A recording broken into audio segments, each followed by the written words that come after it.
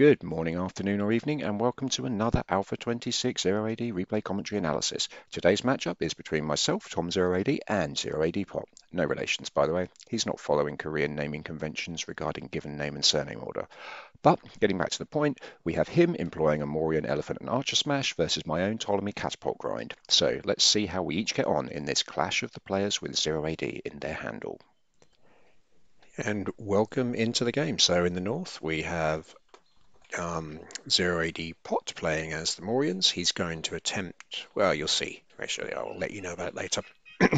And I'm playing in the south as the, the Ptolemies as usual. So gone for my standard approach, get your soldiers out cutting some wood near a decent wood line, get the women collecting berries, and get 3 women to begin with who are going to start building houses. This is my kind of Ptolemy thing. So these go into a control group, they go and build some houses.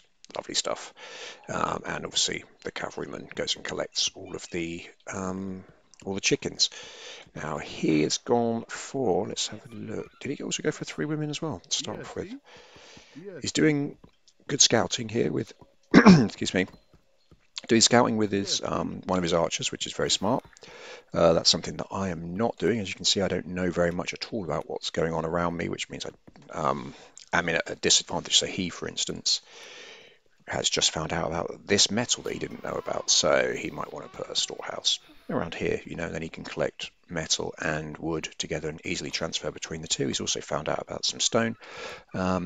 If ever you want an example of why it's a good idea to do this, 0AD Pot is giving you a lesson in that right now. So he's just produced women, and now he's building a storehouse right there. So he's going to collect the mineral resources very early. And he's coming out here as well to get this metal, which is, sorry, this these berries, which I think, yeah, let's wait and see. I don't actually remember exactly what I do now, but it looks very much like I've gone for quite a passive approach. I think I'll try and boom this through. He's not generally particularly aggressive, but he can be on occasion. So I've just got these guys collecting stone for that reason. So if he were to come in with cavalry, I've got these 4 who will be able to throw a lot of rocks at them, which will be nice. These guys are alternating between chopping down trees and getting the collecting wood. So I'm slightly ahead in population at this stage. He's got his, did he get he got the berry upgrade, well done. Already transitioning to farming. Sensible move here. He could, actually I would have probably said it would have made more sense instead of building this farmstead here to use the elephant here while at the same time putting a storehouse there, because he's got a storehouse here. I was going to say he can't get any of the upgrades, but he can because he's got his storehouse here. But still interesting that he hasn't chosen to put one there. Maybe because his rationale could easily be that the elephant can move in more like closer to the woodline as it recedes, as they get into it. Who knows? But he is building a barracks, and one of the advantages that the Morians have is that their barracks only cost wood. So if you've got a decent wood economy, you can really boom really quickly, and you get obviously an extra 10% population. So they're on 220. My max will be 200. So I've got my people now. I've transitioned to food. I'm not sure. Transitioned my food economy to fields, but it may be a little bit late for that actually. Should have done that a bit earlier. So as it stands, we're going to possibly run out of food very briefly. These guys need to be building another thing as well. So we've both got barracks. These 3 have become my new house builders. I've got 15 here, 18. So we've still got 3 that need to be doing something.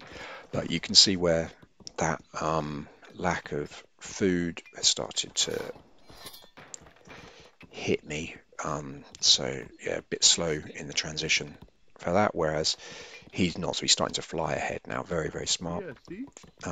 He had the advantage, I suppose, of the additional berries. I don't know if yeah, the closest things I've got are all the way out there or out here, but yeah, another example of why scouting is so, so important. So if I'd known there were berries literally just out of sight there, I may well have looked to build out. Possibly not though, actually, because it's a bit further than you'd think, but certainly could have put the barracks over here. So how many do we have now? Got 21. Hopefully going to have another load coming here. Trying to get as many slingers as possible, as quickly as possible. So let's just see how it's going. Going another barracks. So this, yeah, he's got that, just producing archers, and this will effectively make him unattackable, if that's a word, at this early stage. But well done to him as well for getting himself into position with 5 fields before he's even finished all the berries. That is exactly the kind of forward planning that will allow you to maintain a good, strong economy, and will allow him to presumably be able to push through. Here he's getting another elephant. So one of the things that I've seen him do, I don't know if he does it in this game, but it's a very, very nice tactic, is he actually pulls out a load of his archers early on. So yeah, around this sort of time, and he'll just take an elephant off and go and start mining the resources in the center of the map. So if you've got like a critical mass of archers, so he's got 16, no, he's got more than that, I think, at this point. Got 18 so far, and he's getting more archers all the time. So if he's got like, oh, he's got even more possibly. So he's got 20, and he's got more coming all the time. So if he's got like 30 or so archers, it's going to be very difficult for me to attack him, because I've only got these camels. I mean, maybe a decent number of slingers could cause them problems, but I think it's a nice move, I think, to move for the minerals that are further away from your base to begin with, and then give you these left over for later on. But here he is again, 7 fields, 39 people. Going to need to get those guys moving. It looks like he's got some. 11 there. Yeah, 11 here that are doing nothing. Needs to get those working. I'm actually back ahead in population, which is a bit surprising. I think he's got a bit confused in the thing, and I'm starting to now build a second barracks. Similar population, but a lot of idle time, which is not ideal from him at all. So how many women do we have here? 35 on 7 fields. Yep, got the upgrades. Getting the stone upgrade, we'll probably get the metal one relatively soon after, and now starting to go into metal. So my hope here is that by getting stone and metal relatively early, may well find that it can get a fast phase 2. So really get all of those upgrades, get it moving. Presumably, yeah, it should be hitting that pretty soon. I've got plenty of stone and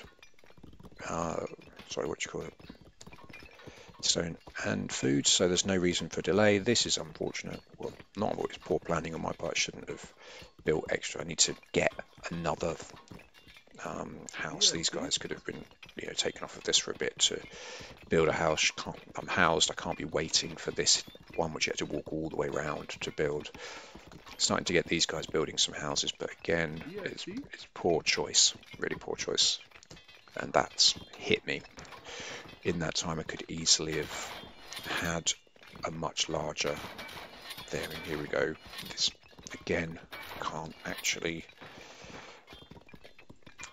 train as many people as I'd like, but he's doing well with the metal. That's nice. I like it. How many upgrades? Yeah, he's got the same 2 as me, but he is going for metal early, so I'm guessing that means he's going to want some metal-based upgrades. Is this? So this will be 1, I assume, archery tradition.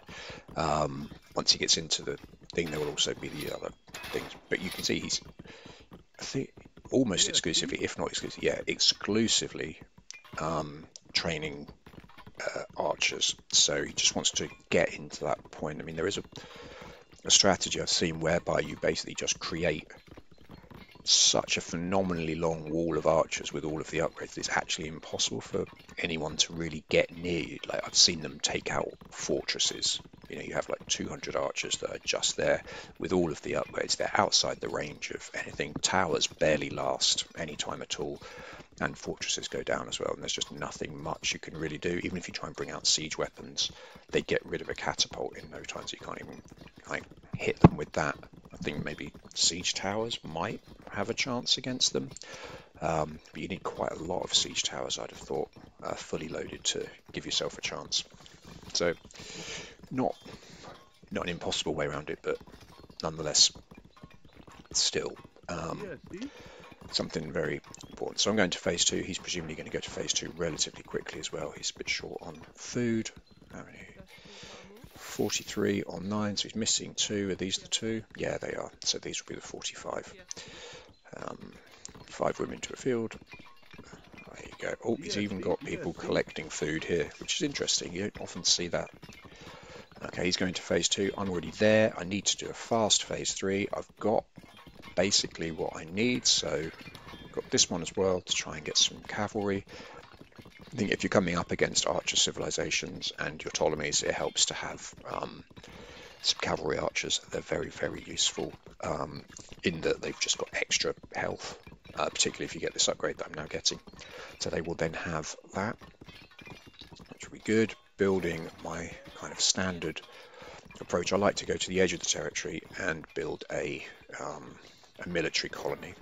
This kind of, it protects you against phase 2 rushes. So I mean, it's still, I mean, in theory someone could be phase 3, but people generally aren't phase 3 at this stage. But if you can get a military colony up around there, it just gives you that thing. It's very, very difficult for someone at phase 2 to come in and actually attack you. So if he had come in as it stands with, God, he's got an extra 10 population, but you can see like 93 archers. If I have this built, he basically can't get past. The archers will be killed before they can wander around, whereas if they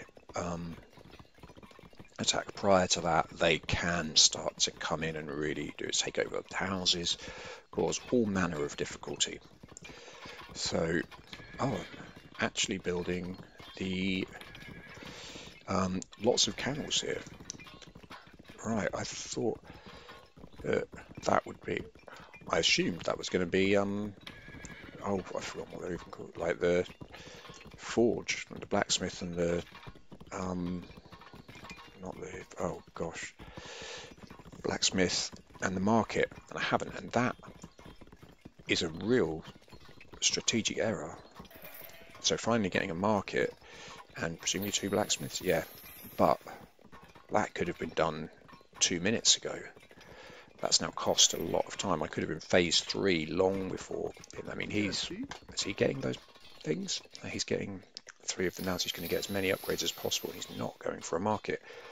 Now, this is what I was talking about, his strategy earlier. It's right interesting. He's going to wall himself in and then basically just make himself very, very difficult to beat and kind of try to get a sucker punch in.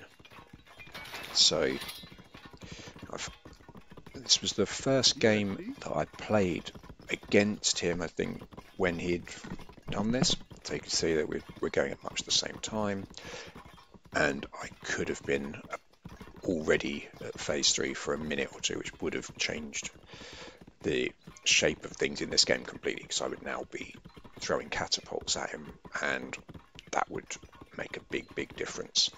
So I'm ahead in population.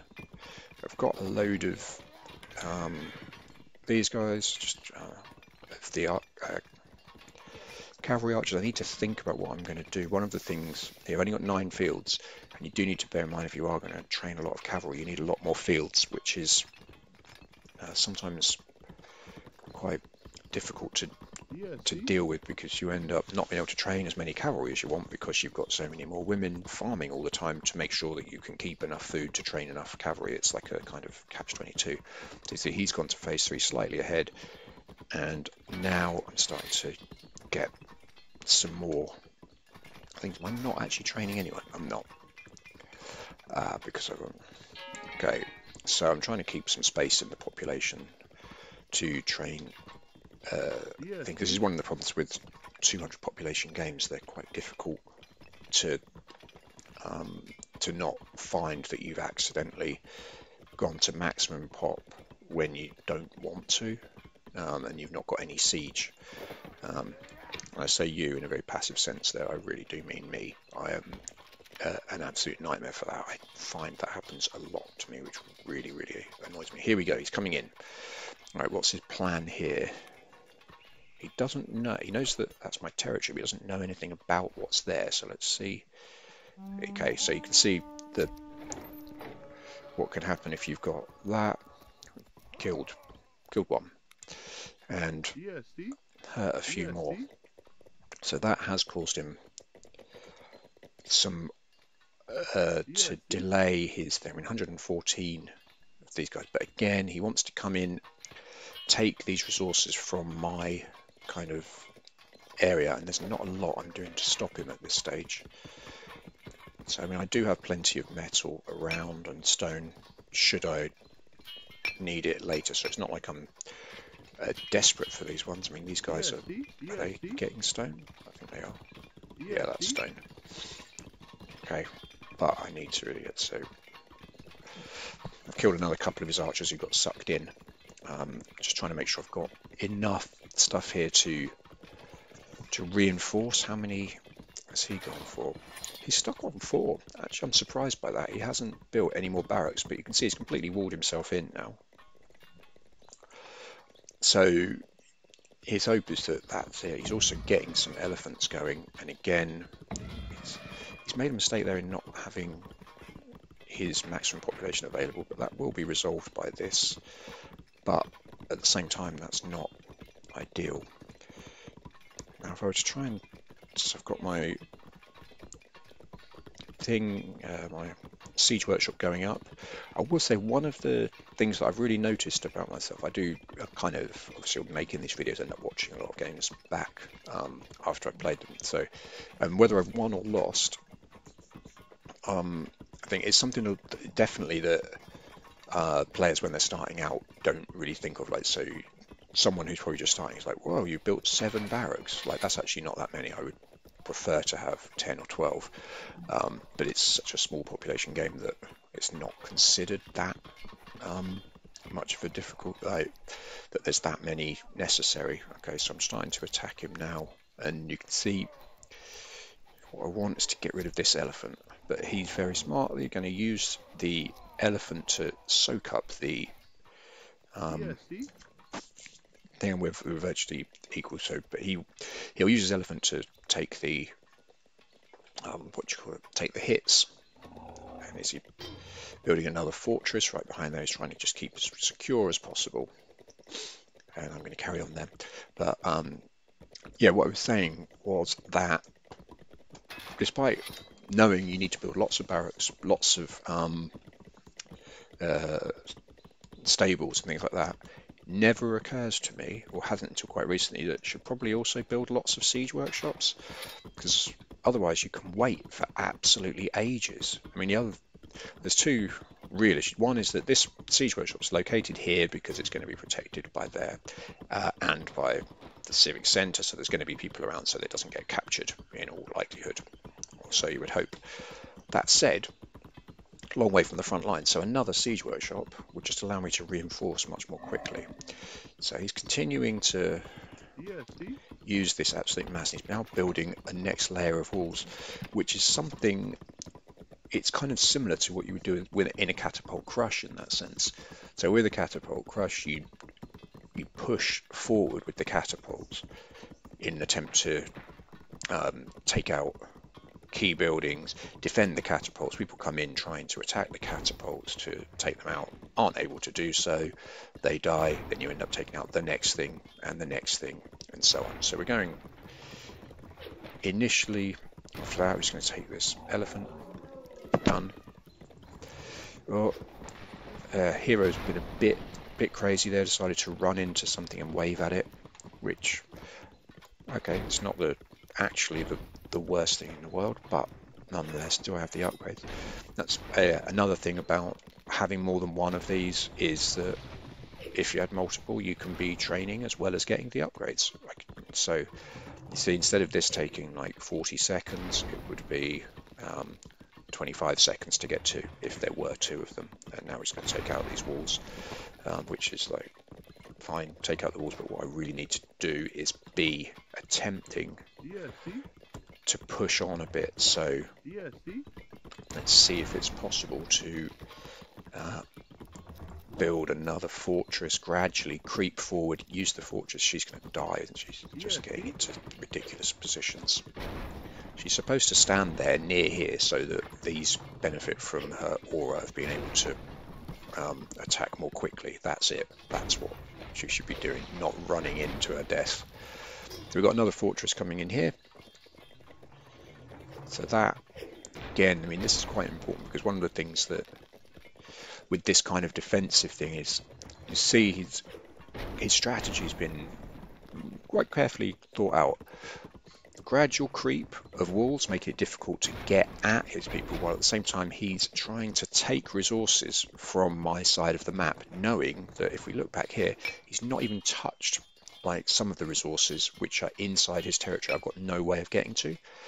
So it's a definite possibility that it will just lead to me not being able to get anywhere. I mean, I would like to think, oh, if we had another fortress over here, let's have a look from my perspective. Yeah, if I'd been able to put one up around here, that would allow me to go further forward, and that would be really, really helpful. This fortress isn't actually in the greatest strategic position. Oh, look at that. I realised and did that to myself. I'm trying to take out that as well. But, which is good in that it will stop him from making any more elephants, because they are going to cause problems, and they're very good at taking out catapults and other siege weapons.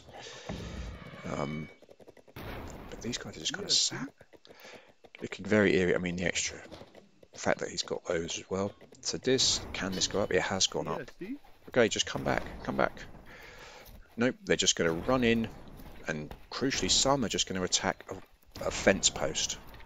A completely useless fence post has just been attacked and cost me a load of soldiers. Brilliant.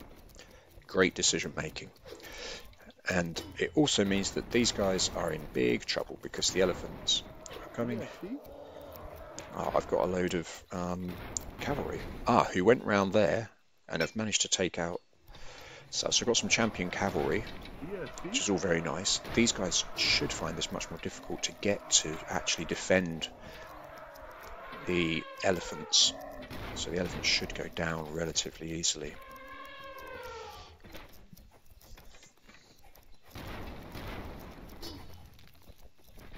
Okay, just need to take out that. There we go. And as you see, this absolute incredible volley of things has taken out a catapult and nearly taken out another one. But need to find a way to get more of these guys. Don't be silly.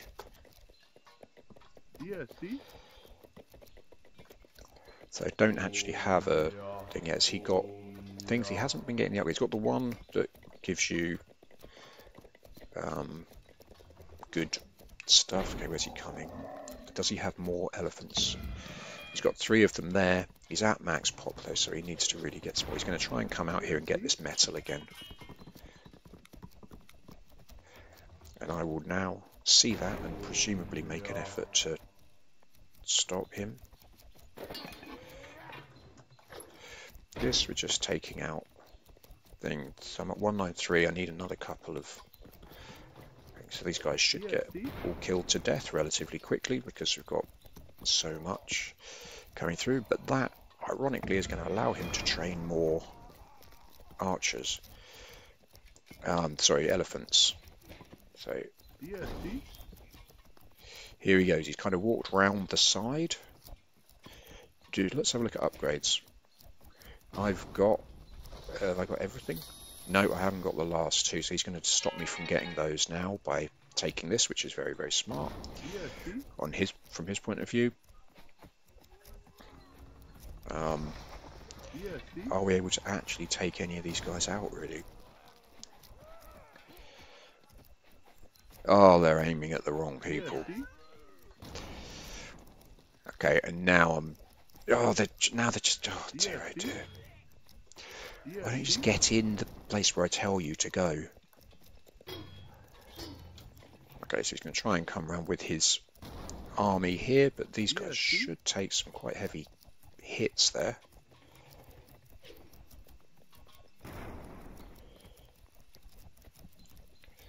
And so I release a lot of archers, 39 camel archers again. I was wondering as well, is his strategy here actually to lose these so that he can unleash... He's got 5 elephants, but is he just trying to unleash like hundreds of elephants all at once? So I'm on 189. Again, not getting the cavalry that I need. Not cavalry, sorry, the siege weapons that I need. These guys have taken out quite a lot, but he has replaced them. Yep, getting those. Training elephants galore. Don't be silly and cause yourself to die. Okay, they're going to cause themselves to die. It's not enough of you. It's a suicide play, unfortunately, from these guys, and that's going to take a long time to replenish. So that was really, really poor. And now let's have a look. Not getting anything there. Got a load more camel archers here, but again, there's 30 of them, but they're sat too far. If they had all been at that front line, there was a chance they could have taken out these guys then, but far, far too slow. Okay, can these guys... He's going to take this out, I think. We should be able to take out quite a few of them here.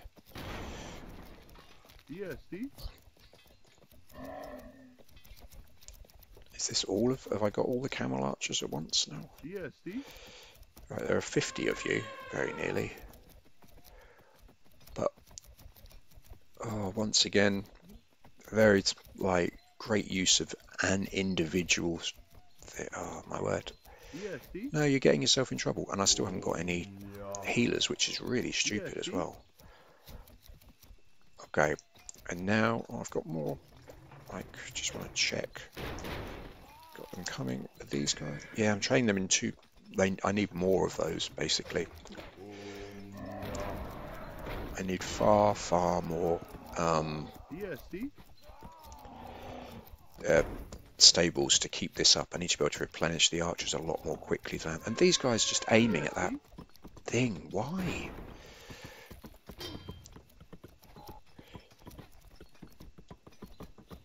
Right, again, they're constantly being healed. It's very, very... sensible play.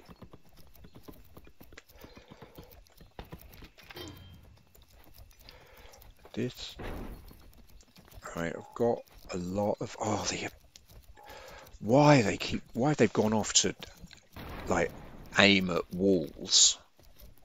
Like, the AI decision making sometimes is just beyond farcical. Like, what there should be something that says, okay, if you've got a load of archers, don't shoot at random walls. Just never shoot at the walls unless explicitly told so.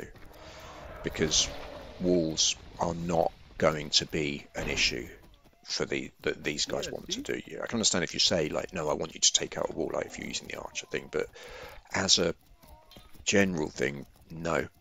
Just no. And he's got them again. The elephants are doing very well. They suck up so much damage. And are these guys actually shooting the elephant? I don't even know. He's got quite a few of them. Dear. Cannot. Oh, this is full of people. Come on, get out. Don't run off. And he's doing well to do that. We've got another elephant dead, but this is getting very dangerous now. Like, population's getting very, very low. These not producing anything. Why not? Very, like, really not good. Plenty of resources, should be producing stuff, but aren't. This guy's shooting an elephant. These guys are wandering to their deaths. No one's attacking the actual elephants, taking things out. And yeah, realised that is dead. As soon as he took the thing, that was it. Game over. It was a crush. At that point, I'd lost too much. So you can see, um, yeah, that's the thing. It is 100% sucker punch. Wait for you to kind of just overcommit in an attempt to take them out. Let your the AI make your troops make some crazy decisions and then take advantage. So it's nicely done. Like very well played. 0 AD pop. And as you can see, his score is higher in terms of, show me some charts. So I was ahead in total score until right near the end. I was ahead in economy the whole way through. He was ahead in military from, I don't know, about 25 minutes, but look at that, as he just absolutely destroyed it. And I had a slightly higher exploration, but who cares about that? Kill death ratio, yeah, it was all crumbling, all falling apart. But having said that, I think he played a really smart strategy. It's the sort of strategy that only works once, because once you've kind of been sucker punched, you don't allow yourself to get sucker punched again. But um, you know, fair play to him. So well done, 0 AD pot. You won the first uh, you know, example of a game between two people with 0 AD in their handle uh, on this channel. So obrigado e até logo. Ciao.